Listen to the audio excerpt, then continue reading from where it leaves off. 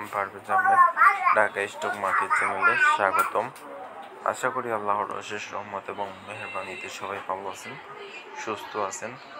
So viewers, আমি আপনাদেরকে গতকালকে একটা ভিডিও বলছিলাম, সেই ভিডিওতে বলেছিলাম যে লাইফ ইন্স্যুরেন্স সেক্টর এবং ইন্স্যুরেন্স সেক্টর একটা লোয়েস্ট পজিশনে অবস্থান করতেছে এবং আমি আপনাদেরকে দেখিয়ে দিয়েছিলাম এবং আজকে সেই সম্পর্কে কিছু কথা বলবো। তো আশা করি আমার সাথে আপনারা শেষ পর্যন্ত থাকবেন। তো এই জায়গায় দেখতে পাচ্ছেন যে লাইফ ইন্স্যুরেন্স সেক্টর আজকে নিয়ার অ্যাবাউট 1.56% মতো গ্রো করছে।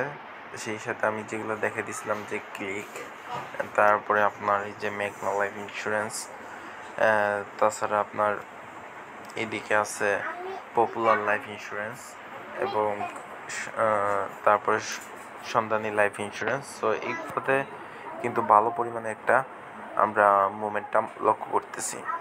সেই জায়গায় ভালো একটা মোমেন্টাম আমরা দেখতে পাচ্ছি লাইফ ইন্স্যুরেন্স সেক্টরে। এবং তার পিছনে আমি আরেকটা কারণ আপনাদেরকে বলে দিয়েছিলাম, সেটা হচ্ছে যে যেহেতু লাইফ ইন্স্যুরেন্স সেক্টর সামনের দিকে ডিভিডেন্ড ঘোষণা করেছে, সেহেতু আমরা আশা করতে পারি যে এই জায়গায় একটা মোমেন্টাম তৈরি হবে। এবং যেহেতু লাইফ ইন্স্যুরেন্স সেক্টরের যেটা ডিভিডেন্ড পে করে, সেটা একটা ভালো পরিমাণ ডিভিডেন্ড পে করে অনেকগুলো কোম্পানি, যেমন সন্ধানী লাইফ ইন্স্যুরেন্স। এবং তার যদি আমরা ডিভিডেন্ড ইল দেখার চেষ্টা করি, 4.32% বর্তমান প্রাইসের উপরে অবস্থান করতেছে। সো এই হিসাবে আমরা লাইফ ইন্স্যুরেন্স সেক্টরে ইনভলভ হতে পারি।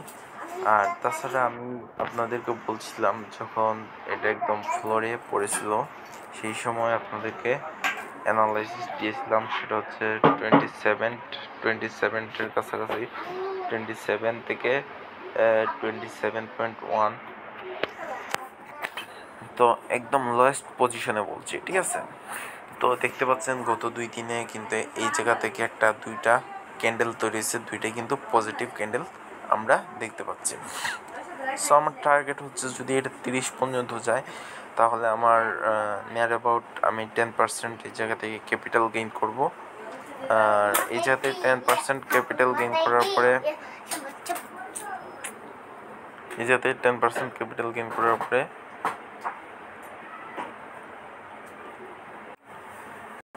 তো আমার টার্গেটটা একদম ক্লিয়ার, সেটা হচ্ছে যে এই জায়গা থেকে আমি 10% ক্যাপিটাল গেইন করব।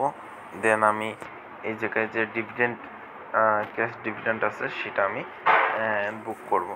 সো এই জায়গা থেকে ক্যাশ ডিভিডেন্ড ইল হচ্ছে 4.32%। আমি ধরলাম আমি 4 পয়েন্ট পাইলাম।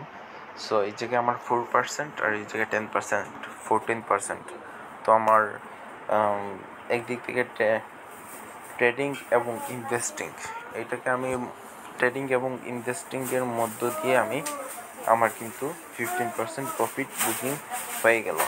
সো আমি ওই বড় বড় আশা দেখি না, যেগুলোতে মনে করেন এই মুহূর্তে গেমিং চলতেছে, সেগুলো হচ্ছে যেমন পূবালী ব্যাংক, তারপরে সোনালী পেপার, তারপরে বিভিন্ন যেগুলো কোম্পানি আছে, খান ব্রাদার, এদের মতো কোম্পানি আমি দেখি না আসলে।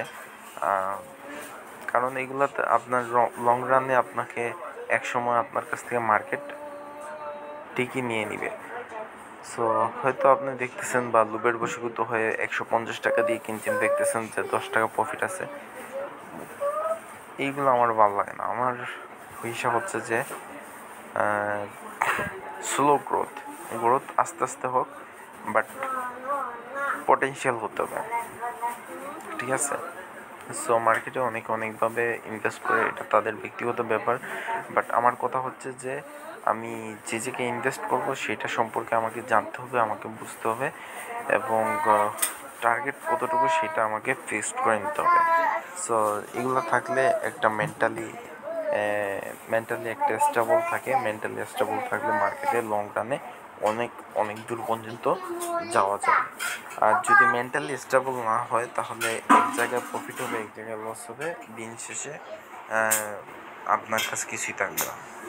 এটা আমার বিশ্বাস, আমার মতবাদ। তো আমার মতবাদ অনুযায়ী সেটা হচ্ছে যে life insurance sector already move দিছে, কিছুটা দিছে, এবং আরও অনেকটা পথ বাকি আছে। সো আশা করি আমার ভিডিও আপনাদেরকে উপকৃত করবে।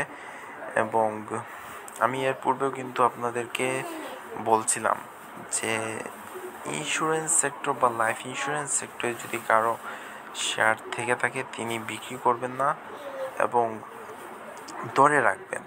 ধরে রাখলে হবে কি, প্যানিক হয়ে সেল করলে এখন কেনাটা অনেক মুশকিল হয়ে যাবে বা কস্টলি হয়ে যাবে। সেজন্য আমি আপনাদেরকে বলছিলাম যে সেই সময় এটা ধরে রাখার জন্য, এবং ধরে রাখার ফলে অ্যাটলিস্ট যাদের লস হওয়ার কথা ছিল তারা লস হবে না, তারা টিকে থাকতে পারবে।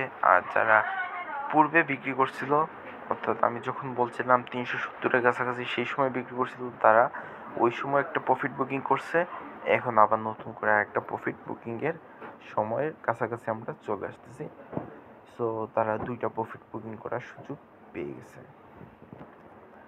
তো দেখা যাক মার্কেট কতটুকু যায়।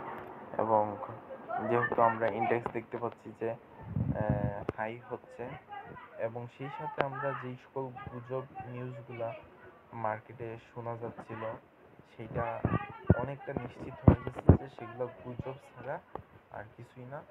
সো আপাতত মার্কেটে একটা সাইডওয়াইজ টু আপ ট্রেন্ড আমরা দেখতে পারি। সো ভালো থাকবেন, সুস্থ থাকবেন, আল্লাহ হাফেজ। পূর্বের রেজিস্ট্যান্সগুলোই বলবৎ থাক, যেটা হচ্ছে 315, একটা থাকবে 315। আর আরেকটা যদি আমি বলি, আমরা যে জায়গায় রেজিস্ট্যান্স ফিল করছি 370। ঠিক আছে, আপাতত এই দুইটা